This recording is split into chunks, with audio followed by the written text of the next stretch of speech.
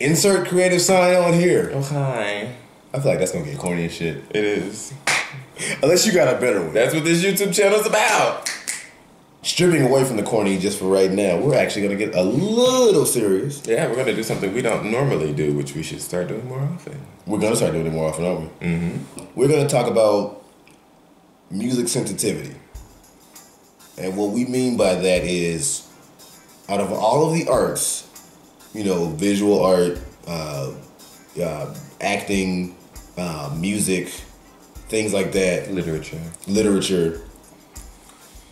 Music is the one thing that if you criticize someone's taste, they get the most offended. Yeah, people don't like that shit. Like I don't know why. It's like you criticize, or not even criticize, you can just say, I don't think this person is particularly talented, or I don't like this person's style of music or genre of music, and people get like, how dare you? I have a good example of that. You weren't expecting this one. I know. I feel like I know what you're gonna say. The other day we watching the Oscars and I said something about Lady Gaga and you were like, excuse me? You said Lady Gaga comes off as arrogant, and I think she kind of does. I wasn't offended by that, but you acted like you. But because having watched a lot of interviews with her and like being a very big fan of her, I understand her mind. I honestly don't think she comes off as arrogant, but like I said, that's your opinion, so it doesn't matter. But the way you acted then was not the same as how you would act if I would have said something about Meryl Streep.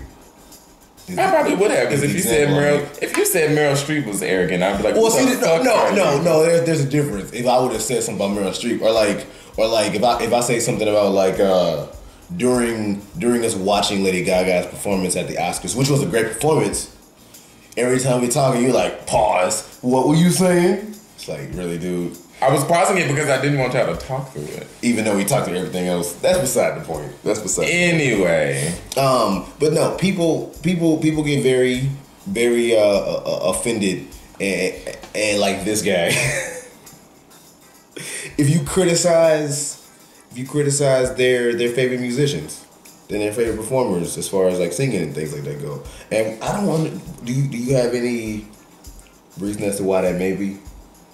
I think it's because people get a close personal relationship with these artists, so they feel like they have to defend their vision. And I wonder why you get more of a close personal relationship with an artist than you do with a singer or a musician or whatever than you do with an actor. I think it's because when we drift away, and when we drift away, we put our headphones in, and our relationship with the people in our headphones can last all of say 3 to 5 minutes most of the time. So we can constantly keep replaying that, learn the words, blah blah blah blah. And you can get touched by music and everything. Not that you can't get touched by a movie, but with a movie, they seem like stars. They seem like untouchable people. Well, we get touched sometimes. I'm just. No. I was gonna say musicians seem like that too. Yeah, but I think the difference is you can't. Like you said, you put your headphones in. You can't escape to a movie all the time. Not all the time, right? So, and the actors, as much as they like reach out to fans and like have a fan base and understand that fan base, they don't necessarily get into it like musicians do. Because musicians have, in a way, more to push. Not to say that musicians who are push? Promotion wise, and like, you think so? Yeah. Oh yeah. Huh? A musician is gonna, because they have to constantly stay relevant. They're gonna put out. Well, actors have to stay relevant too. But this is what I mean. They have to put out an album. They have to put out singles from that album. They've got to promote music videos and tours and all this stuff. And I'm not saying all of that because I think every musician is like, I'm gonna like get these people under my wing so that they buy my shit, which they are technically, because buy my shit, but that's a way to make it seem like not only am I asking you to buy my shit, but I'm also telling you like, buy my shit, I love you because you buy my shit. Like, I appreciate the fact that you buy my shit. Actors don't really necessarily have to be like, go out and buy my movie.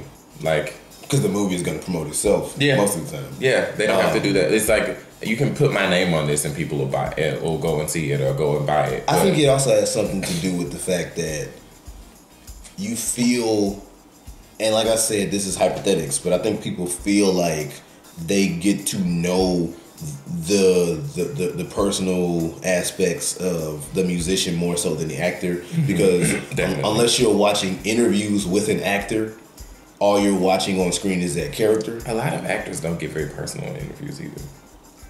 You think musicians do? Well, not because I don't think that there's that much of a difference. Not necessarily in interviews, but they're going to be. If you write your own music, it's automatically going to be more personal. That's what I mean. Like if you listen to say like your Eminems or even your Lady Gagas or whatever, Demi Lovato, anybody. Well, yeah, when you listen to them, like you're like, okay, this was who they were when they were writing this. This is how they felt when they were writing it. Blah blah blah blah. But if I watch a Will Smith movie, I'm not watching Will Smith. You're watching. I'm watching. What's the guy's name? I can neither of them. Agent K. Yeah. Agent J. J. Yeah, I'm like, was he K or J? I'm watching Agent J. You know what I'm saying? Like, I'm not watching Will Smith. Mm-hmm. If I want to watch Will Smith, I'm gonna have to watch an interview. Right. And then, like you said, he might be on in that interview trying to be funny because everybody would expect him to.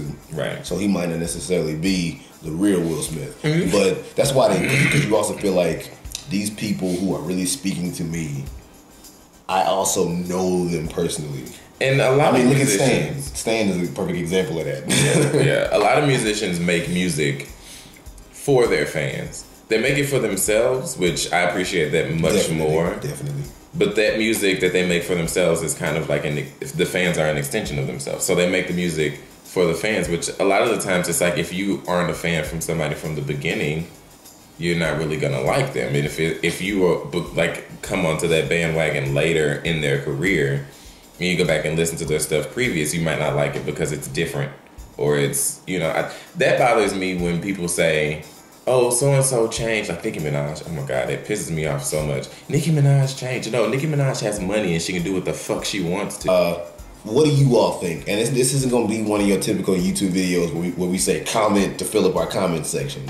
We want to actually start a dialogue. Yeah. We want to hear what y'all got to say. Speak to us about Straight up, we want to hear what y'all got to say. Do you have a musician that you defend, or do you feel like you need to defend a musician? If so, tell us why. And are you one of those people who you would defend, say, like visual art or acting more than you would your music? Mm-hmm. You know what I mean? Talk to us. We really are curious about this because me and this dude actually talk about these things sometimes. Yeah. Off camera. Music is important to both of us, and so is acting as well. And visual art. To him, yeah, more so than me. Not that I don't appreciate it. But no, so that being said, y'all just talk to us, let us know. And we're going to keep more videos like this going. Yeah. So therefore, we can try to get a dialogue going. We're going to sit down and talk to you guys more. It's basically what the goal is. You all have a wonderful day, and remember your favorite music sucks. I'm joking. Remember that all of your musicians don't have any control over who they are. And that's why they are the way they are. No, seriously, y'all have a good one, and thank you for watching, and stay tuned. And as always, peace. Bye.